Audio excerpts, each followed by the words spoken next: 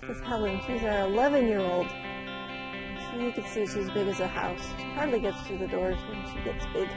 And she'll be having probably 2 this spring.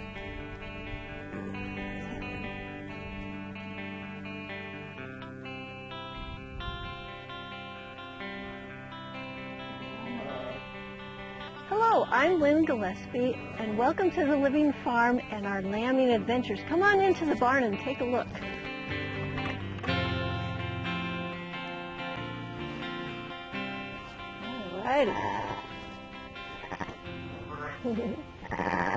All right, we're here in the pen with Lucy, and these are her 2 little babies she just had yesterday. This is a little girl. She was born first. And we have a little boy over here. Come here, little buddy. Here's our little boy. He was second born. And these little cuties need some names. Their daddy's name is Aries, and their mother, of course, is Lucy.